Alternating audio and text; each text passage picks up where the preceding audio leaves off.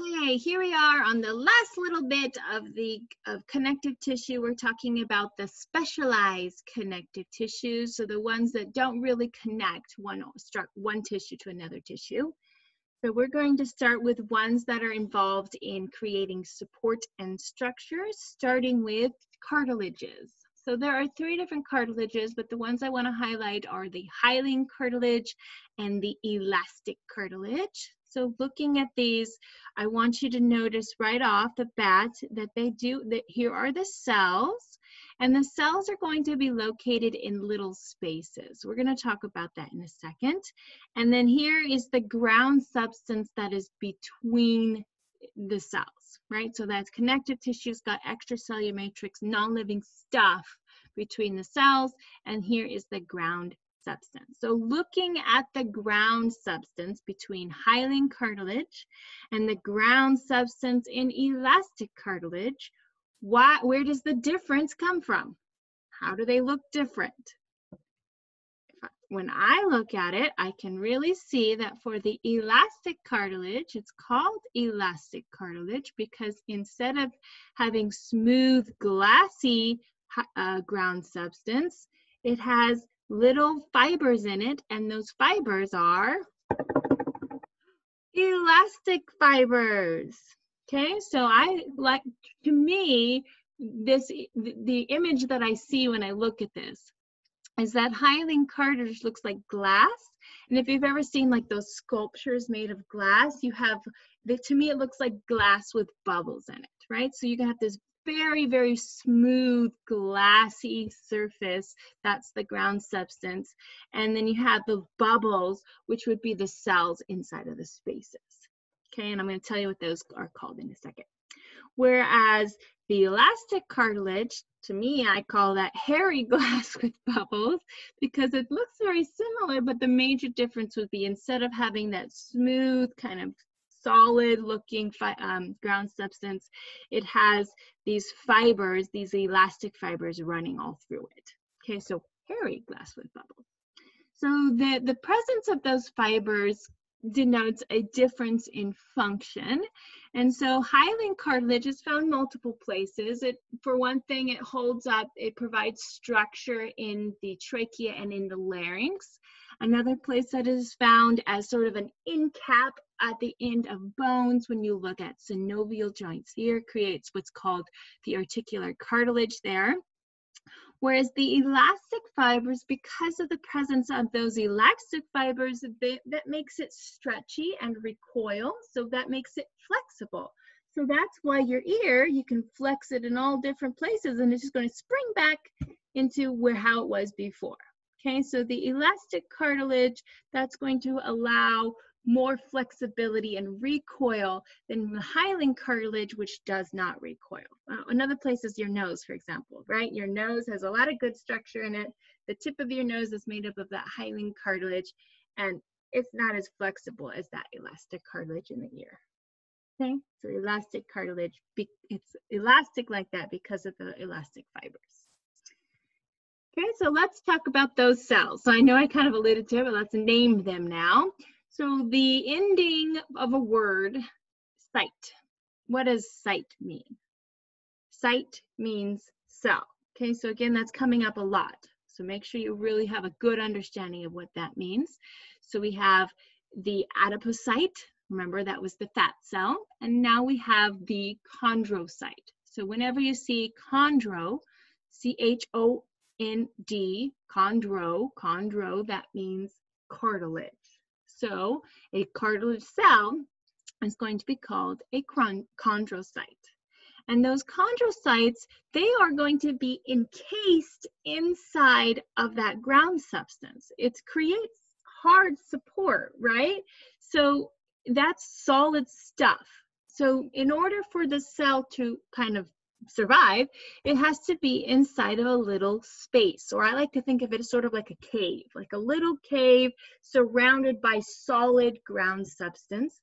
And that little cave, the space itself, is called a lacuna if it's singular, or lacunae if it's plural.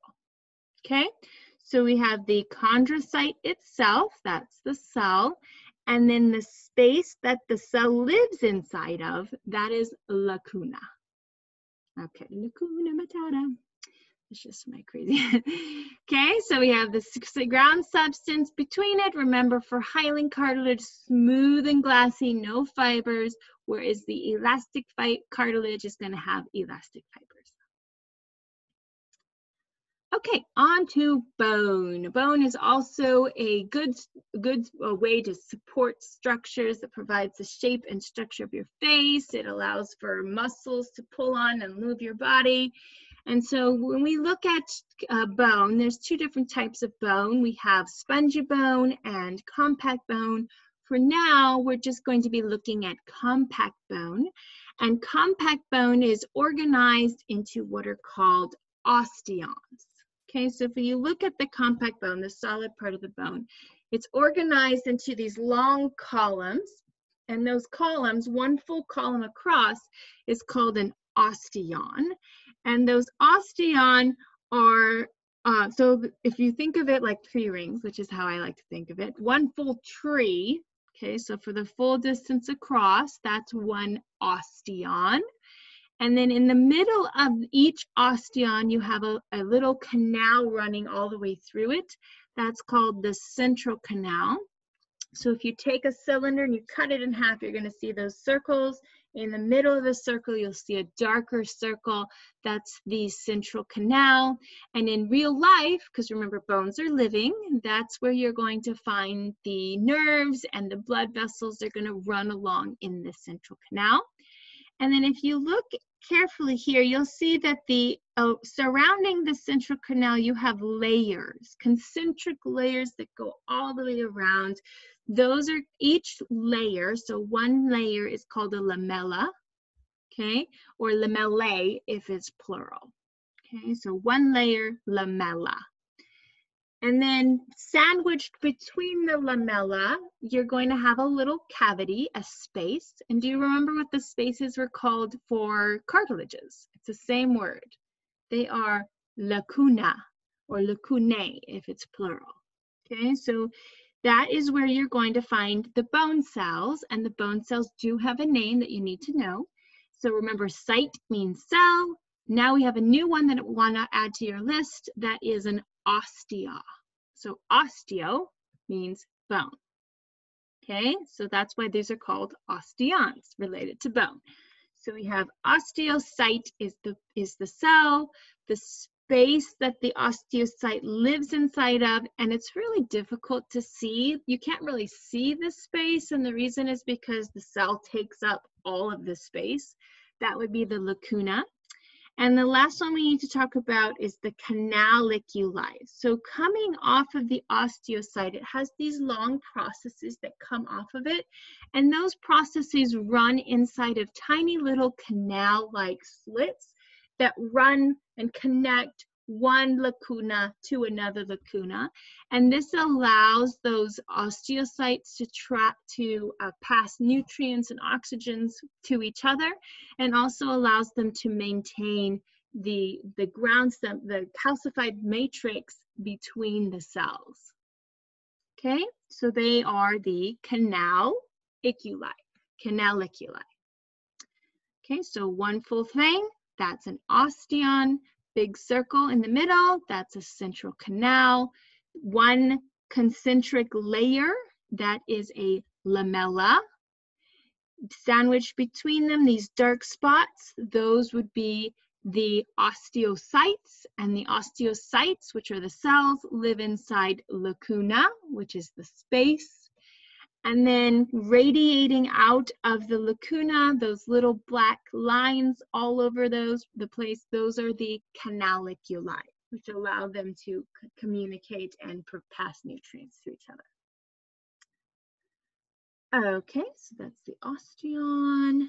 And so when you look in the microscope, oh, I should have shown you this before, sorry. You can see all the structures: central canal, osteocyte, canaliculi, lamella. Okay, so I really suggest that you go ahead and pause the video and try practicing just just draw it out, right? So you'll have to do this for lab anyways. You might as well go ahead and practice, right? So one big circle in the middle, the cells radiating out. Those are the lacuna, and bam, you're done.